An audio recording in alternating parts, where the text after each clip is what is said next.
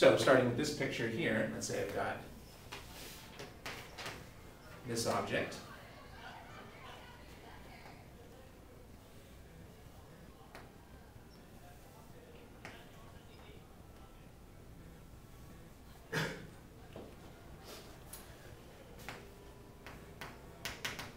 So notice that I've shifted from lenses to mirrors. I've shifted to a mirror.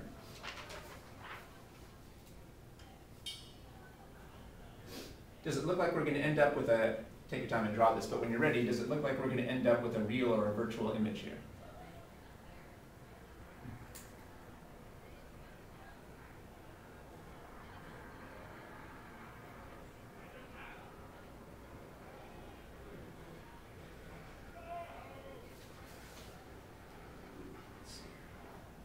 You can just go ahead and just, yeah, copy the picture. We're going to end up with a virtual image.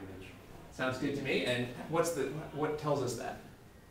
Well, I went by the fact that the lines, the rays are diverging, and diverging is negative. Now, let's think about that for a second. Diverging means a negative f, Okay. not a negative I. I should have mentioned, actually, that is another mistake I see people make a lot, confusing the sign conventions for f and for I. After all, let's back up for a second here. Is this a converging or a diverging lens? That is a it's a diverging lens. You might want to take another look at the table. Converging. Or So let's take a look at our table. Our table should give us a quick way of deciding whether any lens is converging or diverging. So where are we in our table? that's converging. Yeah, definitely converging. Convex lenses are always converging. So this is definitely converging. The reason you might have hesitated is because these light rays over here didn't actually end up converging with each other, but this is still considered a converging lens. Okay. So that table always gives the right answer. This is still considered a converging lens. By the way, even though they're not going to converge, they're certainly converging more than they started.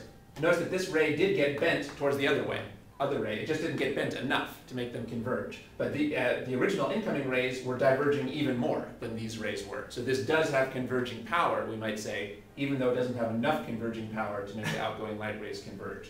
But the easiest way to see this is converging is to just memorize that convex lenses are always considered converging. Now, what does that tell us about signs? Does this tell us the F or the I when we know that something's converging? Yeah. Yeah.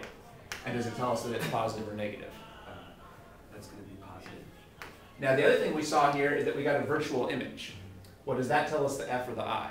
It tells us the I. And does it tell us it's positive or negative? Negative. So this is an excellent example of how a positive F could go with a negative I. So we don't want to get those two things confused with each other. That actually is a very common mistake. It shouldn't be that common, though, because the focal length is a property of the device. So when you look at the device, you decide whether you have a positive or negative focal length. But the image distance is a property of the image. So you can't tell whether I is positive or negative by looking at the device. You tell whether I is positive or negative by looking at the image. Okay, so we don't want to confuse those two. All right, so going back here, let's see. How do we know this is going to be a virtual image? Well, is the image going to be where the outgoing light rays converge or where their tracebacks converge? Well, if you look at the outgoing light rays, these are never going to converge. We can see these outgoing light rays will never converge, so we're going to have to use the tracebacks. So that's the first sign that your guess was right, and this will be a virtual image. Here's the tracebacks we have to use. So the image must be here. Here would be our image. So this is a virtual image. Okay, and while we're on the same topic there, let's use our other definition. Remember that a virtual image is supposed to be on the opposite side to the outgoing light. Well, let's see. Let's actually talk that through very step by step. Which side here is the outgoing light on, the left or the right? The left. And which side is the image on, the left or the right? The right. So they are on opposite sides, and that confirms it's a virtual image. Okay, so that definitely is going to be virtual. Now, does this tell us about the F or the I? The I. Positive or negative? Negative. Okay. Doesn't tell us that F is negative, it tells us that the I is negative. So this is another example of using these sign conventions. And this is crucial because we can't use the equation until we know whether to plug in positive or negative numbers. That's our biggest challenge. While we're at it, though, is this a converging or a diverging mirror?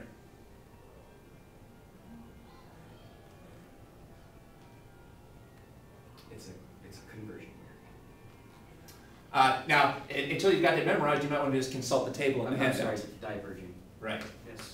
If you look at the table, you can see this matches diverging. Also, it kind of looks diverging though, right? Because these light rays here are diverging from each other even more than they were originally. Correct. They were already diverging, but the mirror has made them diverge even more. So it does have diverging power. But the easiest thing is just to memorize that a convex mirror is always diverging. All right, well, you'll have that in your handout to memorize. Now, when we see that something's diverging, does that tell us about its I or about its F? F. And what does it tell us about the F? It's negative. Right.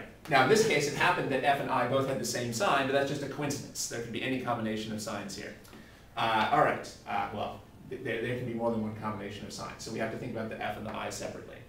All right, so this is another good example of real and virtual. By the way, in your textbook, I think they have some other definitions of real and virtual images, but those are not as good as these because the nice thing about these two definitions is they work for both lenses and mirrors. Everything we have on the board is true for both lenses and mirrors. What we're going to try to do while we're studying this material is we're going to try to only learn things that are true for both lenses and mirrors. That way we don't have to learn everything twice. Everything we say for lenses will be true for mirrors, and we don't have to go through the whole subject again twice. There's some other definitions of real and virtual that might be in your textbook, but those would be different for mirrors and lenses. So it's better to stick with these definitions that are the same for mirrors and lenses. So everything we've said here would work for both a mirror and a lens. There's some other definitions that might not. And these are on the handout. That's right, yeah. So get the words out of my mouth. We can go out and review that. So we've already said the object distance is positive. Now I said that's when the object is on the same side as the incoming light. But you can see that in a normal situation, the object is always on the same side as the incoming light. Here's the object on the same side as the incoming light. Here's the object on the same side as the incoming light. Here's the object on the same side as the incoming light. It might be pretty hard to think how the object could ever be on the opposite side of the incoming light. Well, as the handout says, that can only happen when you have multiple lenses. And I don't know if you're even going to cover that. So for you might always have a positive here. Focal point distance, well, converging means positive focal point.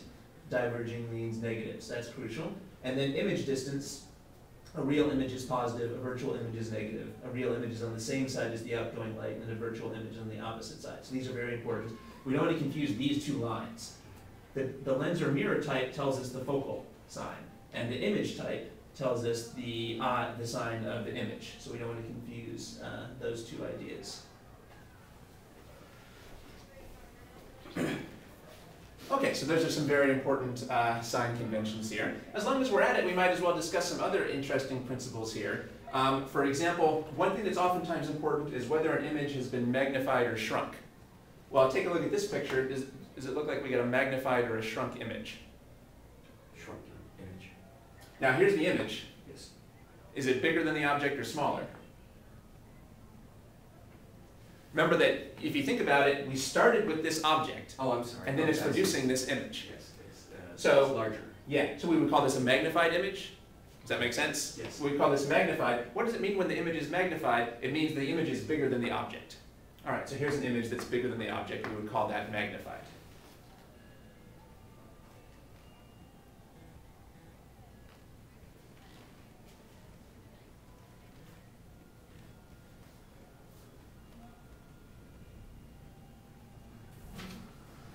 How about in this picture? Did we get a magnified or a shrunken image in this picture? Shrunken. Yeah, here we have a shrunken image. Now, unfortunately, sometimes if you're not using a straight edge, it can be a little hard to tell whether you ended up with a shrunken or a magnified image or what. So here it's a little hard to tell whether this is magnified or shrunk. But in these cases, I think we can. Now, there's a sign convention for magnification as well. The magnification is indicated by, I guess this isn't a sign convention, but the magnification is indicated by M. M is the magnification. And here we actually want to focus on the absolute value of M, or the magnitude of M. So I think you know that instead of writing absolute value signs, I like to just use a dot to indicate a magnitude. So let's focus on this. Well, magnitude could be bigger than 1 or smaller than 1. If the magnitude of M is bigger than 1, do you think that means magnified or shrunk? Magnified. Right. I think that's pretty intuitive.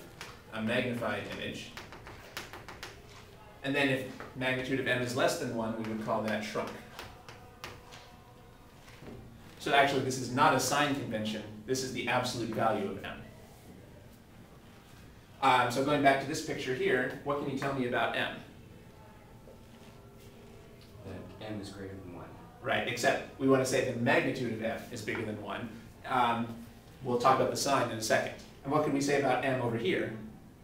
That the magnitude is less than 1. Yeah, so these dots indicate we're just focusing on the magnitude because this is shrunk.